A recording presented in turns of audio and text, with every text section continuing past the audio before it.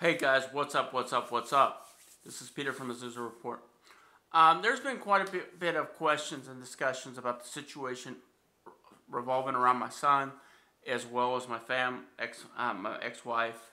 And so, I've never openly talked about this, and I've always considered it a private matter.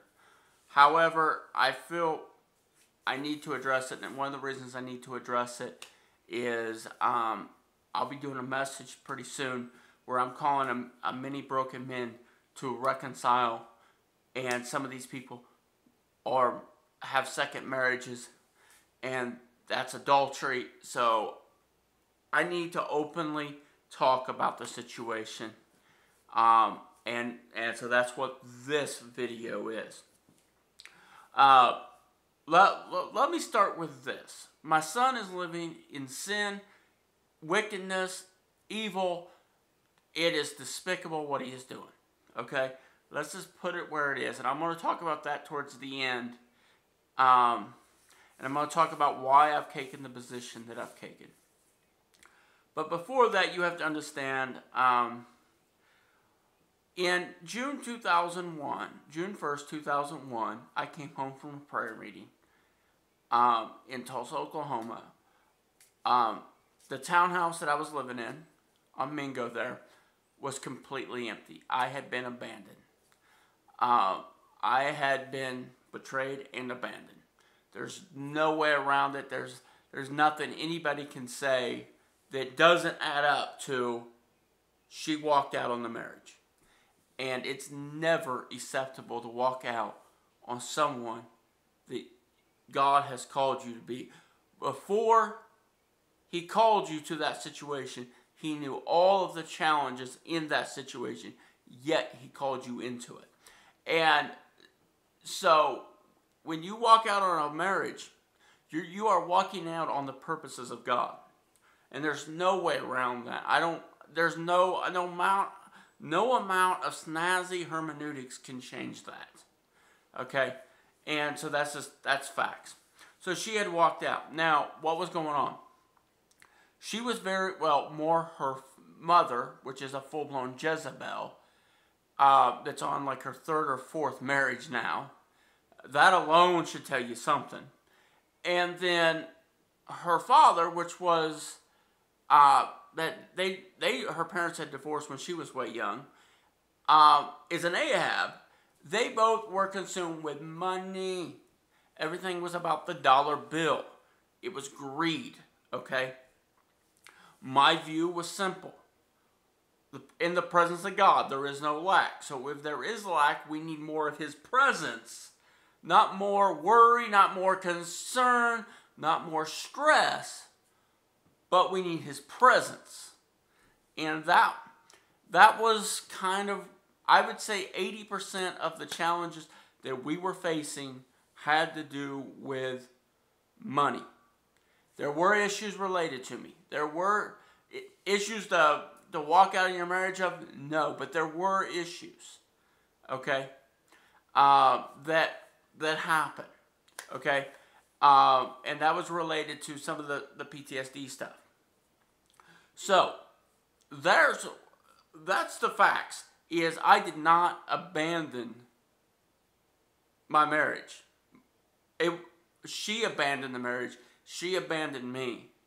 And to take someone that was abandoned and blame them for what someone else did to them is demonic.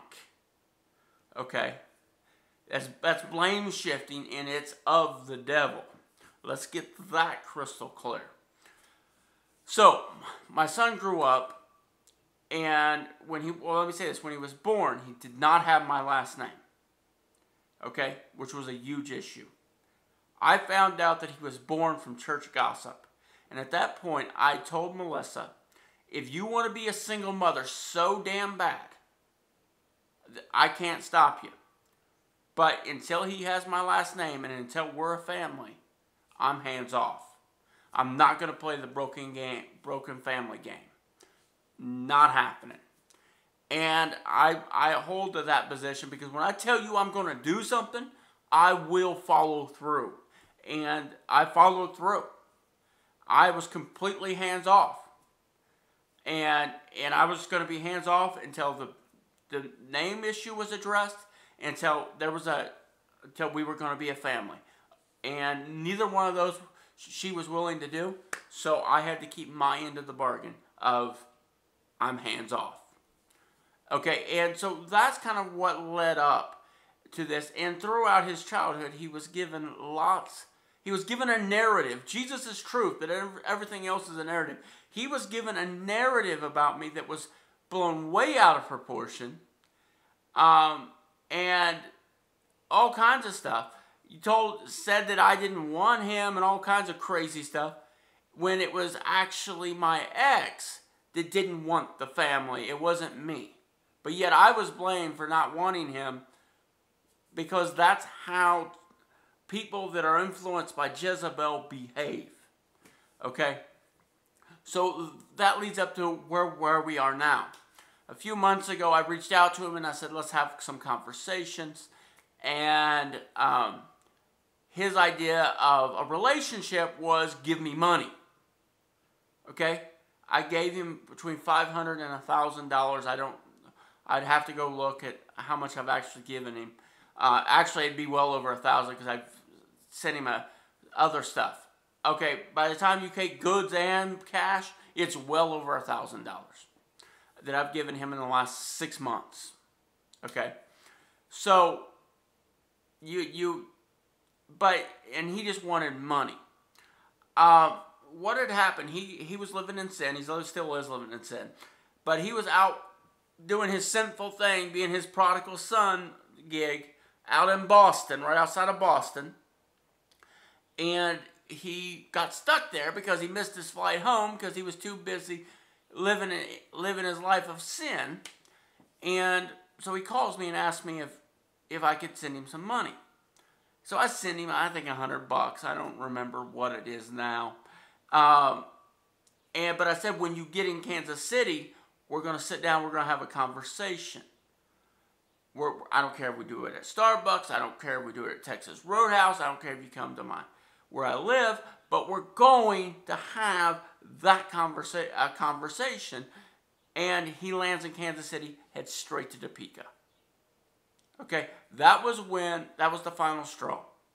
Because you cannot have a relationship with someone that doesn't even see enough value to sit down and have a conversation with you, but they see enough value to ask you for money. I'm not the food stamp office. And that's the harsh reality. Now, the spiritual side of things. 1 Corinthians chapter 5 says to hand them over to the wicked one for the destruction of their flesh.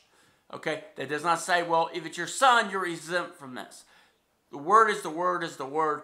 He must be handed over for the destruction of his flesh. I care more about his soul than I do his feelings. And he's living in sin. And biblically, I am required to hand him over to the evil one for the destruction of his flesh. And now, what is he actually doing? He is living a lifestyle of homosexuality. Okay? He believes, he's so deceived right now, that he actually believes that God gave him a boyfriend. Okay? He will ultimately burn in the lake of fire if he doesn't repent. He is not going to be able to stand before the great white throne of judgment and say, Peter's my dad.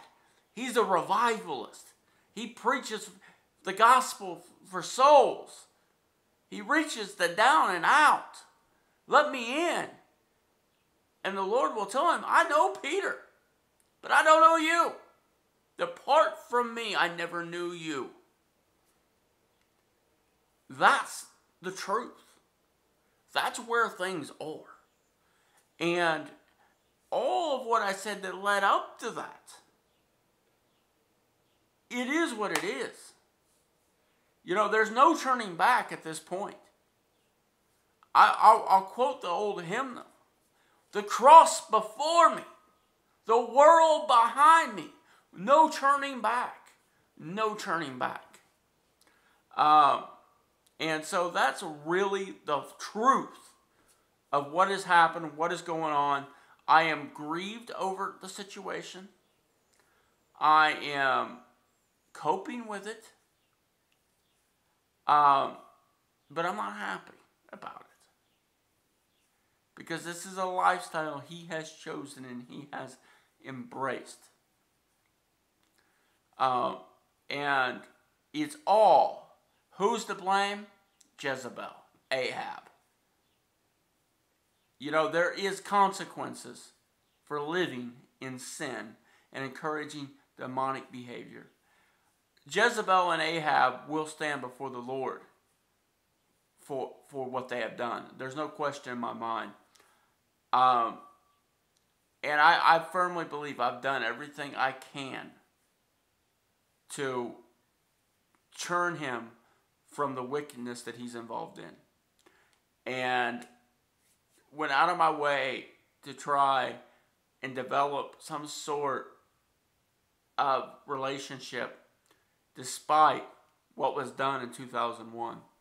And he has chosen not to. It's not on my end at this point. And I know this is a little bit more blunt than most people are used to. I'm a little bit more straightforward in this video. But I wanted to get all the information out there. God bless you. There must be more.